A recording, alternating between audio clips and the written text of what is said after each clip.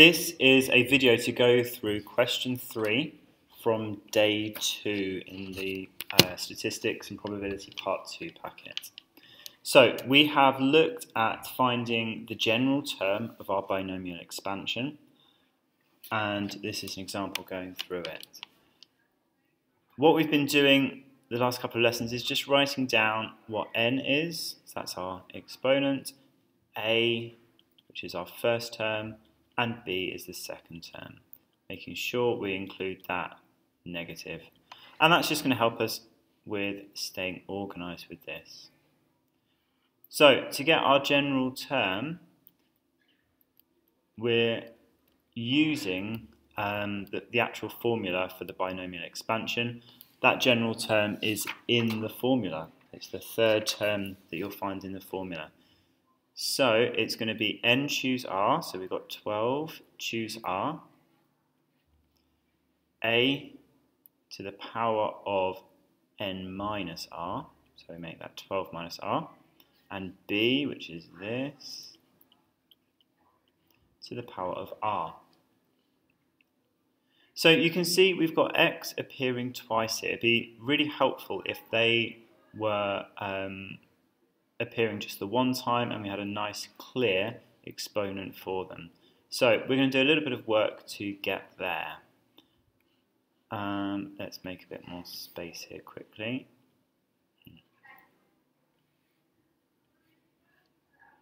Okay, so step 1, I'm probably going to take more steps than you will eventually need to, but I think that would be helpful for this video. Step 1 is going to be using the idea of a negative exponent to rewrite this so that x isn't on the denominator anymore. I'm then, because I don't want x appearing separately like this, I'm going to have negative 2 to the power of r and x to the power of negative 2 to the power of r. Hopefully you'll remember that we multiply when we've raised a power to another power. Okay, so now I'm getting closer to what I want. I've got an x term here and an x term there. They're multiplied together. So when I multiply things with the same base, I can add my powers. Okay, I'm going to keep 12 choose r there. I'm then going to combine these x's. So 12 minus r, I've got to add on negative 2r because I'm multiplying with the same base. And then I've still got this negative 2 to the power of r.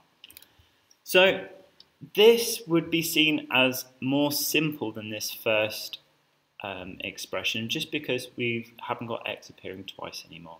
It's also going to be a lot more useful for parts B, C and D, and we'll see why now. Actually, it won't be more helpful for B, but it will definitely be more helpful for C and D. So to find the 8th term, we've got to be a little bit careful here. I don't think this is a very good way of asking the question, because we start with term 0.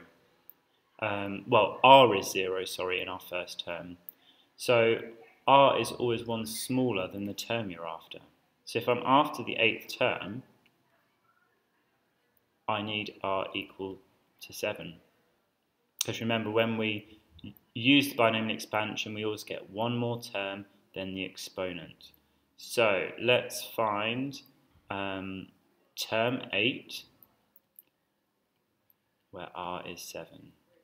So 12 choose 7, x to the power of 12 minus 3 lots of 7, and negative 2 to the power of 7. This is now calculating. Work out 12 choose r on your 12 choose 7 on your calculator, and negative 2 to the power of 7. Multiply them together, 101376, and then calculate this. 12 minus 21 is going to be negative 9. Okay. Part C, we're going to be using this simplified version. We want to find the term containing 1 over x cubed. Well, we know 1 over x cubed is equal to x to the power of negative 3.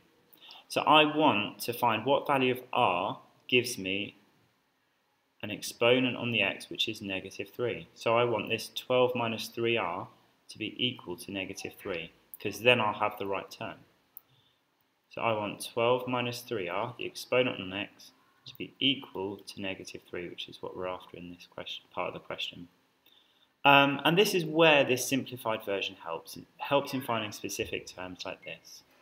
So if I solve this, I can find that r has to be 5. So when r equals 5, I should find that I get an expression where there's an x to the negative 3 term in it. So 12, choose 5, x to the power of 12 minus 15 times negative 2 to the power of 5. Once again, you're going to be doing some calculator work to get your coefficient. Negative 2, 5, 3, 4, 4, and our x is to the power of negative 3. And I'm going to write it down here, oops, so that it's looking the same, in the same kind of form as the question. Okay, we're going to do one more part that's practicing that same thing. So we've been asked to find the constant term. Constant term is the term where there is no exponent on the x. So we're after x to have a power of 0. So let's go back up. I want to find out what value of r I need to make that equal to 0.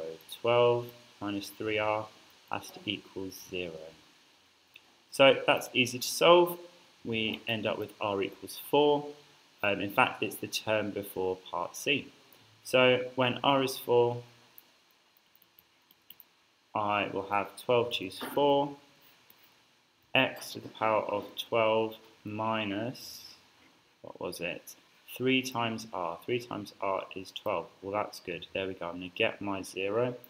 And then I've got negative 2 to the power of 4. We've got a little bit of calculator work to get our coefficient, but we should end up with 7,920. Obviously, we're not going to have a power of x because it is our constant term.